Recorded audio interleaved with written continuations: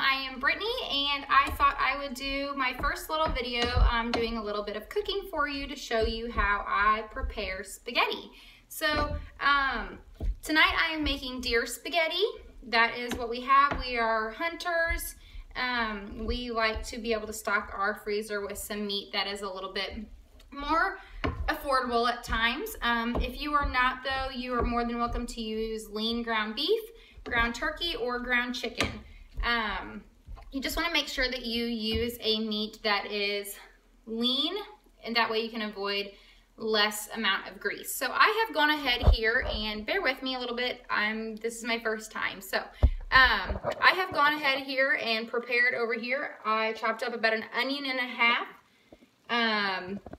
lots of garlic, as you can see, and a large bell pepper. I also have some crushed tomatoes here, opened and ready to go, and some diced tomatoes ready to go. I have a couple of pots here.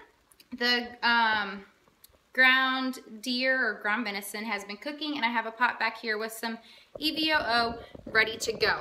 So what I do is I am notorious for just chopping and dropping.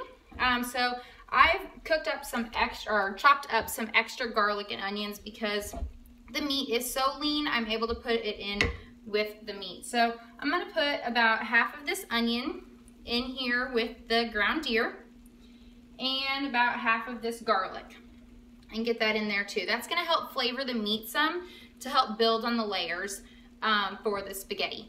More recently with my journey, I have started using spaghetti squash. I love spaghetti squash.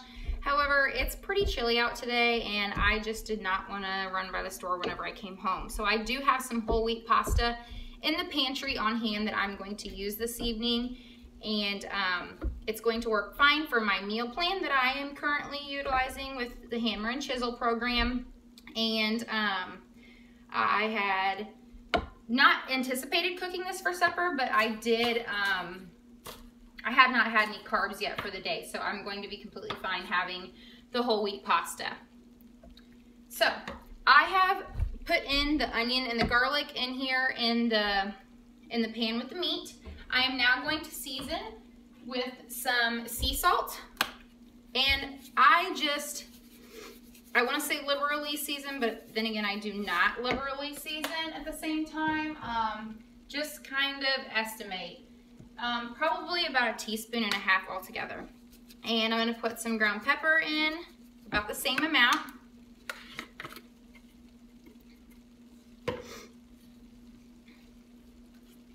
And that's all I'm going to put in the deer meat. So next I'm going to take all of the rest of the garlic and onions. You can hear it sizzling. I'm throwing it back in that pan with that EVOO, and this is going to make my homemade sauce. So you'll just want to have that on a low simmer. I have it a little bit higher than what I want it right now, so I turned it down. And I'm getting the rest of that in there.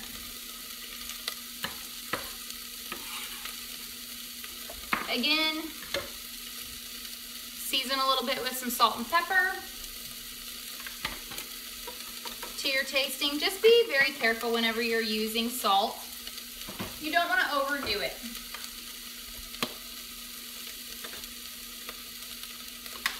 And next, since we are making spaghetti, I'm going to use an Italian seasoning. I do about a whole palmful. That's going to be about a good 1.5 tablespoons, and then I just dump that right in there. And I will stir that around.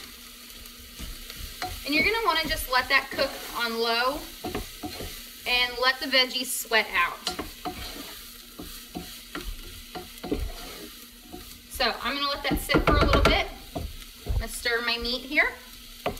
And then this is when I would get my water going.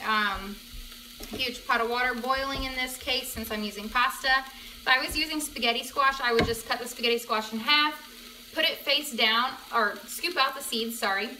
Put it face down on a cookie sheet and throw it in a 375-degree oven for about 45 minutes. And then you can scrape it and the spaghetti will form. It's really, really good. It's very sweet. I think Just kind of a little tidbit there. So once the onions and garlic and green peppers completely sweat down and they get soft and translucent, I will add in my can of crushed tomatoes. One of the things with my program, or clean eating, which is what I follow, is I make sure that the ingredients are very minimal. So this just has tomatoes, tomato puree, salt, and citric acid, which is another reason why you want to be really careful whenever you are seasoning your meat and your pasta, your pasta sauce, as well as whenever you season your boiling water for the pasta.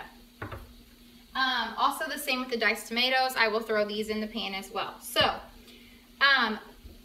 this video is here to just kind of help you. I would love to hear any comments, feedback, and what you think. So I'm going to leave you with this today so I can get everything finished up. I hope you have a great night. Thanks.